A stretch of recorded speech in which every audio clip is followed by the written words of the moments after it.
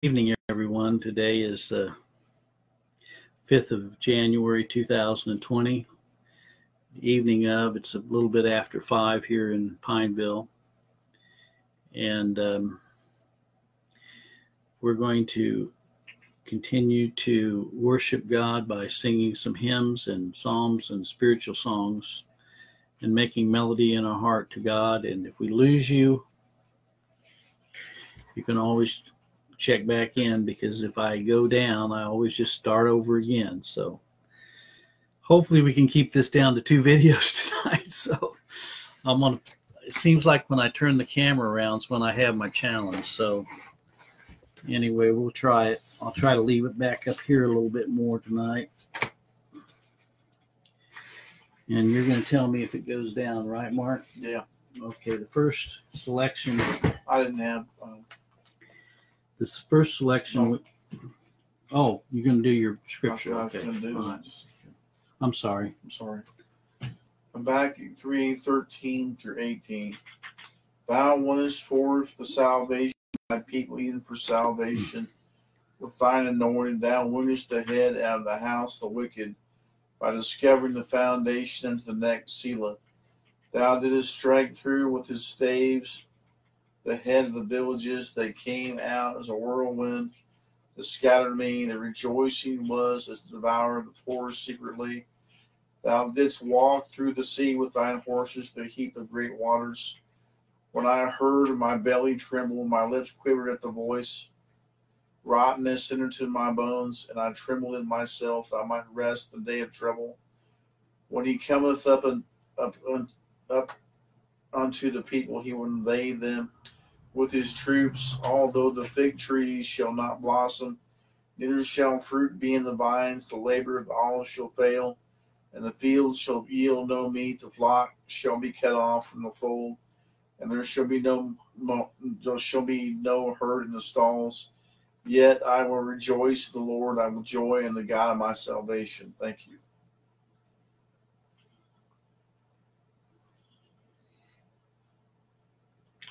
Okay. Are we still hooked up? Yes. Okay. All right. The first one we're going to sing is 470. Now, this says when his body was broken for me. It doesn't say when his bones were broken for me. I always like to let people know, because not one of his bones was broken. Okay? The scripture might be fulfilled. So I want to make sure I'm not advocating something that scripture isn't advocating when I sing this. Looking back through the years, I can see my dear Lord, as they nailed him that day to the tree. For the love that he bore me, his lifeblood he bore, when his body was broken for me. Oh, love beyond human expression, compassion so boundless and free. Jesus proved his great wealth of affection, when his body was broken for me. For my sins and transgressions, the dear Savior died. On the cross died in great agony, nails through hands and through feet, and the spear through his side, when his body was broken for me. Yes, forever and ever his great love was proved, when he suffered on dark Calvary, and the curse of the law was forever removed, when his body was broken for me. Oh, love beyond human expression, compassion so boundless and free. Jesus proved his great wealth of affection, when his body was broken for me. Well,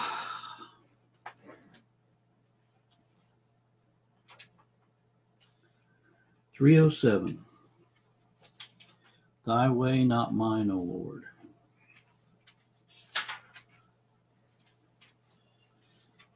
Do you ever hear the saying? I know my dad used to say all the time, you know, it's always going to be something. Mm. Always going to be something. Well, that's true. It's always going to be something as long as we're down here on this fallen world, But if we believe that God's in control, if we believe that he works all things after the counsel of his own will, if we believe that all things work together for good to them that love the Lord, who are called according to his purpose, then it gives us a little bit different idea about things. Thy way, not mine, O Lord, however dark it be. O lead me by thine own right hand. Choose thou the path for me. Smooth, Let it be or rough, it still will be the best. Winding or straight, it matters not. The red thing, see it right there. Leads me to the best.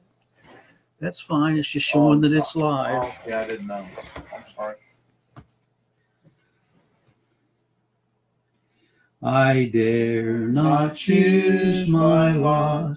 I would not if I might. But choose thou for me, O my Lord, so shall I walk aright. The kingdom that I seek is thine, so let the way that leads to it, O Lord, be thine, else I must surely stray. Not mine the choice, if things be great or small. Be thou my guide, my guard, my strength, my wisdom, and my all. Well, I'm going to go to the other part of our broadcast because, or we might sing. Hello, Howard Jet. Good to see you tonight. Here a while back, some of you know that I have some rental property, several rental properties, and this one morning, at that time, that manager's no longer with us, but because his mother died and had a massive heart attack, and so he couldn't handle it very well, and he went back to live with his father back in Indiana. But one morning, real early in the morning, it was probably 5:30 in the morning, I got a phone call. And I knew he wouldn't be calling me at 5:30 in the morning if it wasn't a major challenge. And so I called him up, and he was really upset. And he said, such and such rental burnt to the ground last night. Praise the Lord, it was vacant at the time. But anyway, it burnt to the ground. And I believe someone burned it to the ground. I have pretty strong evidence, and I think I know who it is. But, you know, the point is that, you know what I told my manager? I said, well, that's one less property we have to worry about renting, isn't it? And he was really God. He says, is that all you have to say? I said, look, I can't bring the property back. You know the old saying, don't cry over spilt milk, right? So, sometimes we look at these things and we ask, well, now why would God cause that property to burn to the ground? Because I don't actually, there may have been there was probably someone that started the fire, but the point is they would have never been able to start the fire if God didn't want it burnt to the ground. Okay? I really believe that when Scripture says he works all things, after the counsel of his own will, it means all things.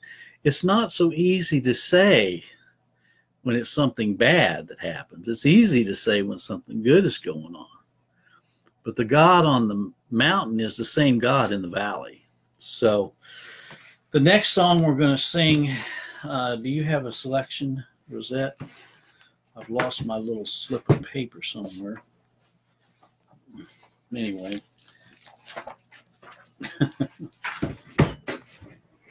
Here it is. I got it. Do we have another selection?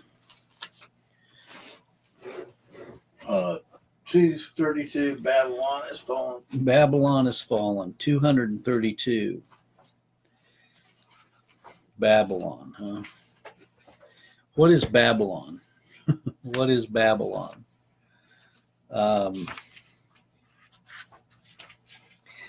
Well, Babylon is anything that is not a part of the Church of God.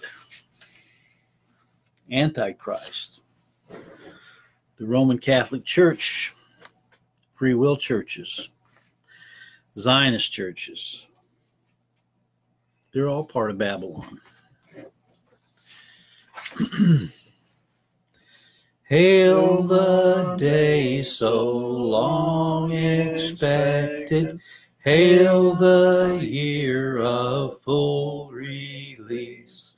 Zion's walls are now erected, and her watchmen publish peace. Through our Shiloh's wide dominion, hear the trumpet loudly roar. Babylon is fallen, is fallen, is fallen. Babylon is fallen to rise no more. All her merchants stand with wonder. What is this that comes to pass? Murmuring like a distant thunder, crying, oh, alas, alas. Swell the sound, ye kings and nobles, priests and people, rich and poor. Babylon is fallen, is fallen, is fallen. Babylon is fallen to rise no more. Blow the trumpet in Mount Zion, Christ shall come the second time, ruling with a rod of iron, all who now as foes combine. Babel's garments we've rejected, and our fellowship is o'er. Babylon is fallen, is fallen, is fallen. Babylon is fallen to rise no more. Okay, well,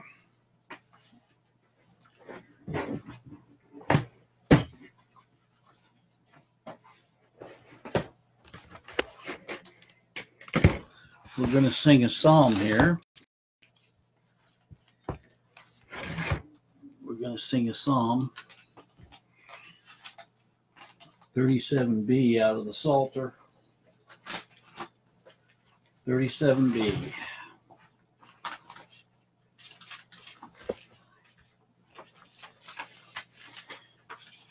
Page 95.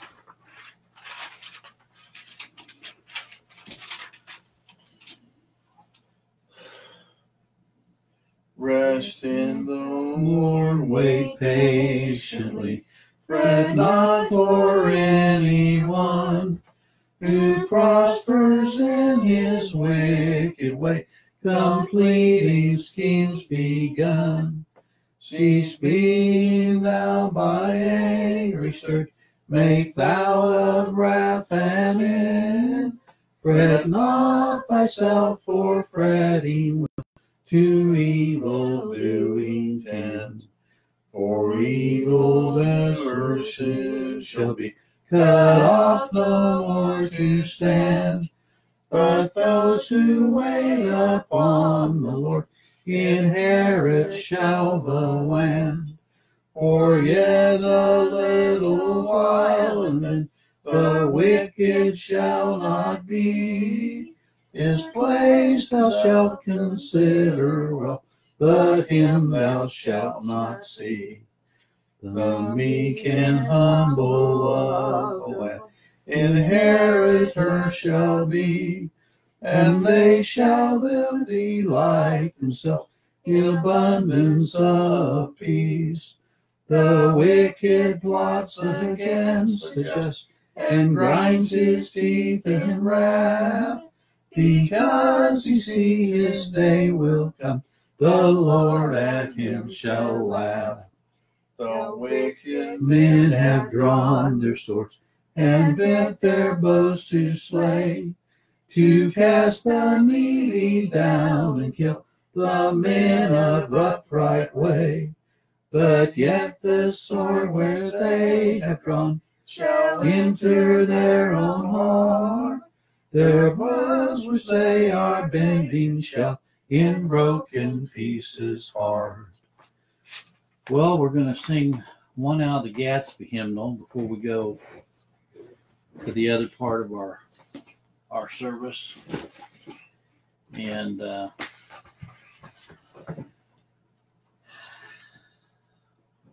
let's sing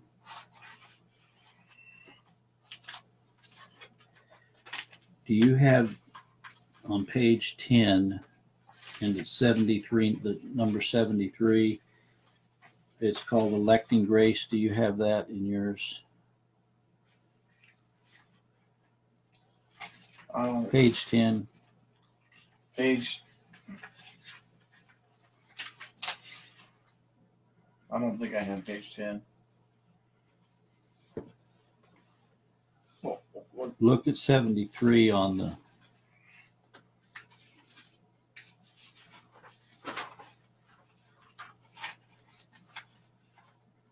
Okay, I'll try to hurry. Did you have it? Was that? Can you help me find it? Yeah, I have it. Okay. Jesus, we bless thy Father's name. Thy God and ours are both the same. What heavenly blessings from his throne flow down to sinners through his Son. Christ be my first elect, he said, then shows our souls in Christ our head. Before he gave the mountains birth, or laid foundations for the earth, thus did eternal love begin to raise us up from death and sin. Our characters were then decreed, blameless in love, the holy seed, predestinated to be sons, born by degrees, but chose at once a regenerated race to praise the glory of his grace. With Christ our Lord we share our part in the affections of his heart, nor shall our souls be thence removed, till he forgets his first beloved.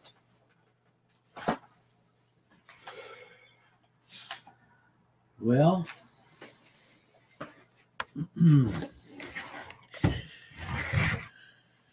Howard, it looks like so far we're kind of by ourselves tonight. I guess everybody went to their brick and mortar churches tonight, which is understandable. I am not going to be broadcasting on YouTube live because we have a weak signal, but it will be put over on YouTube a little bit later this evening.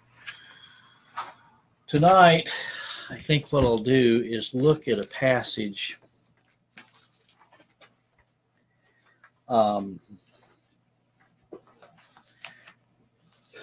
there's a lot of people that, want to know, well, how come you spend so much time in the New Testament?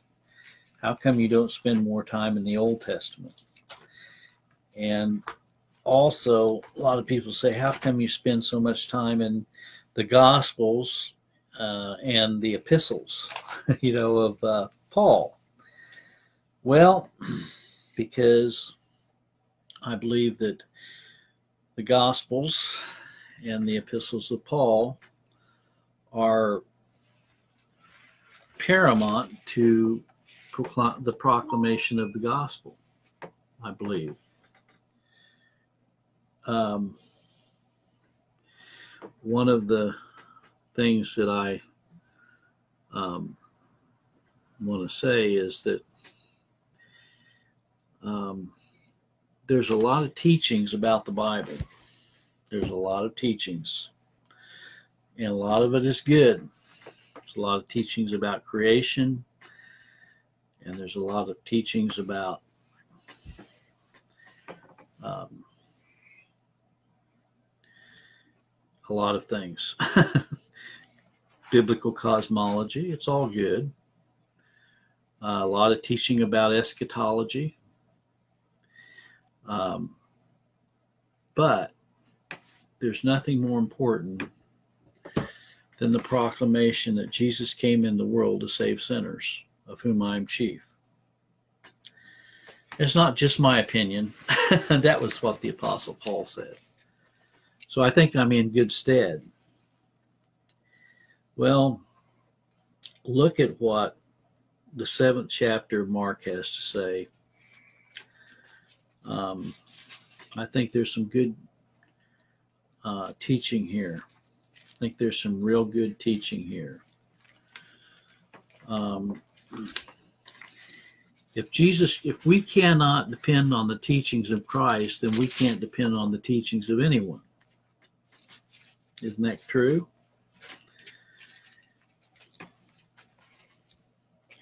We're going to begin in verse 5. Then the Pharisees and the scribes asked him, "Why walk not thy disciples according to the tradition of the elders, but eat bread with unwashen hands?" How many times have I been accused of doing that? Not washing my hands, but not walking according to the tradition of the elders. We don't have a steeple on our little church fellowship building here. Okay, we don't have a sign on our fellowship building because I don't broadcast that we are worshiping here. It's none of anyone's business other than the ones that are worshiping here. Okay, we're not a state church. We're not a community church. Okay, we're a house church.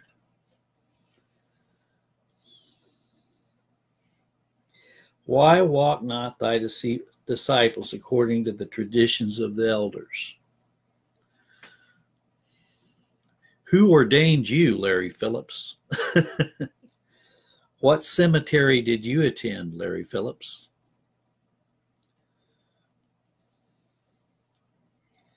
Who baptized you, Larry Phillips? I was baptized, immersed by an elder in the Primitive Baptist Church, so everyone knows. And I was ordained as a deacon. Okay.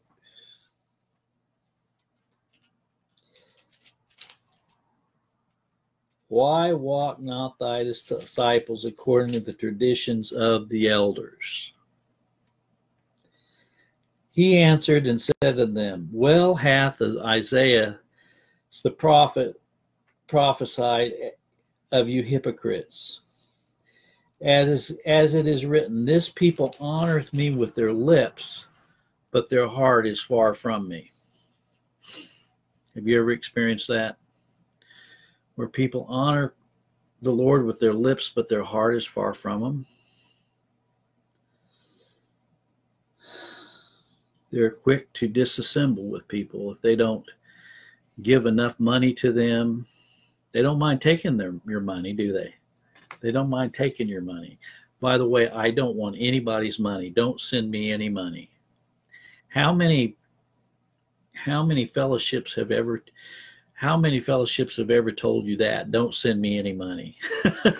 I don't want your money. Howbeit in vain do they worship me, teaching for doctrines the commandments of men. That's what we're talking about. That's the difference between the gospel and the commandments of men. Okay? Well, we don't have a quorum here. We don't have a clerk, so we can't have a proper business meeting.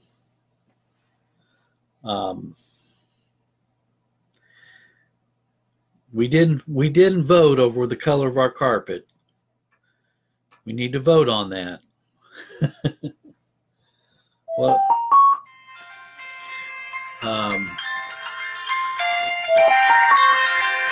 hold on just a second. Never ceases to amaze me when we get ready to have a service, all of the interruptions. Satan doesn't like it when you're proclaiming the truth. Have you ever noticed that?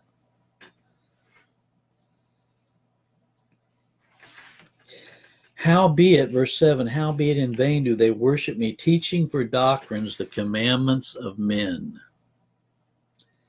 For laying aside the commandment of God, ye hold the traditions of men, as the washing of pots and cups and many other such like things ye do. We were attending a Primitive Baptist church one time, and the minister's wife came to my wife and gave her a recipe of how to properly bake the unleavened bread for communion. That's what we're talking about here. Does it really matter what you put in the bread that you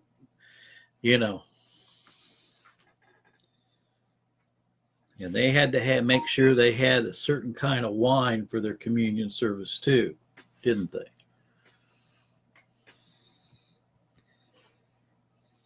Laying aside the commandment of God, ye hold the tradition of men, as the washing of pots and cups and many other such like things ye do. He could have gone on and on and on and on. You have to consult the minister of music before you decide what you're going to sing.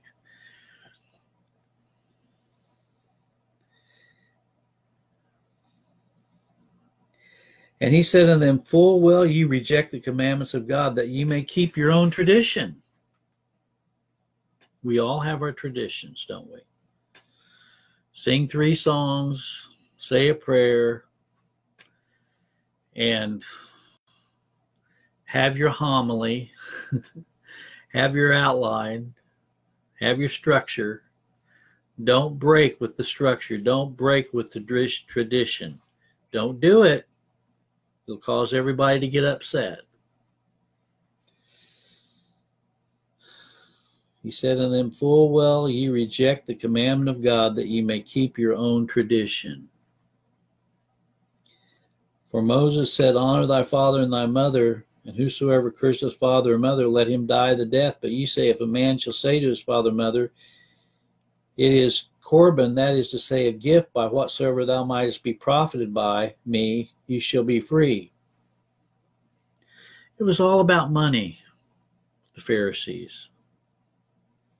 It was all about money. And the scribes, maintaining that control.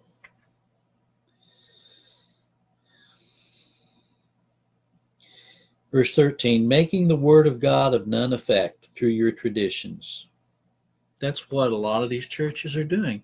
They're making the word of God of none effect. They're not teaching the gospel of Jesus Christ. They're not proclaiming that Jesus Christ came into this world to save sinners. He came to save his people from their sins. He was wounded for our transgressions. He was bruised for our iniquities, and by his stripes we are healed. I don't care what kind of ingredients are in your leavened bread for your communion service. I don't care what kind of wine you drink for your communion service. I don't care what kind of clothes you wear. I don't care what kind of necktie you have. I don't care whether you have a suit on or not. These are traditions of men. I was in a church here a while back, and the pastor said, why is it people don't wear neckties anymore? I don't have to dress up for God. My flannel red and black shirt's just fine. Thank you very much.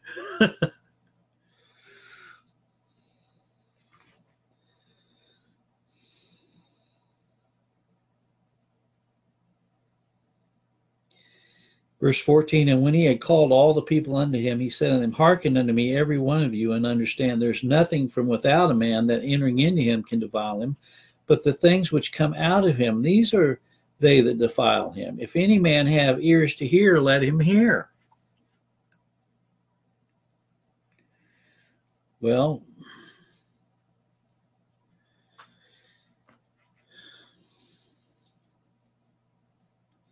he says in verse 21, for from within out of the heart of men proceed evil thoughts, adulteries, fornications, murders, thefts, covetousness, wickedness, deceit, lasciviousness, an evil eye, blasphemy, pride, foolishness. All these evil things come from within and defile a man.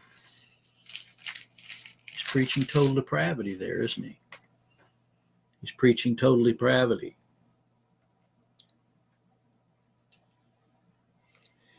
Well,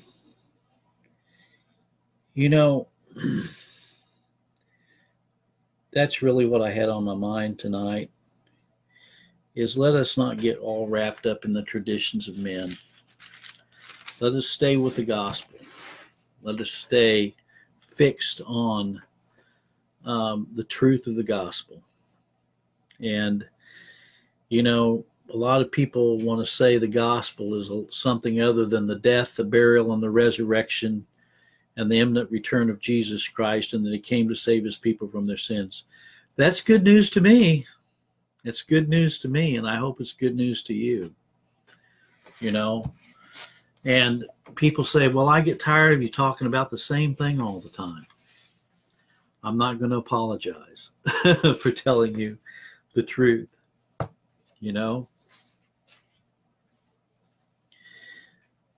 Have you ever thought about why you were here? Was it just fate? Have you ever wished you'd never been born? And then this present life you've grown to hate? I had someone recently tell me they were going to take their own life.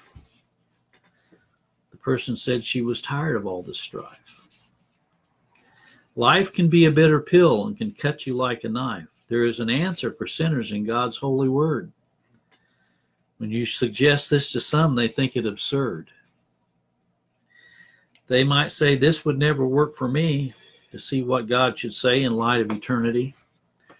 Only God can reveal himself to lost souls. He does their destiny, their future control. I told this angry person who threatened to take her own life that she could only do it if God had ordained this plight.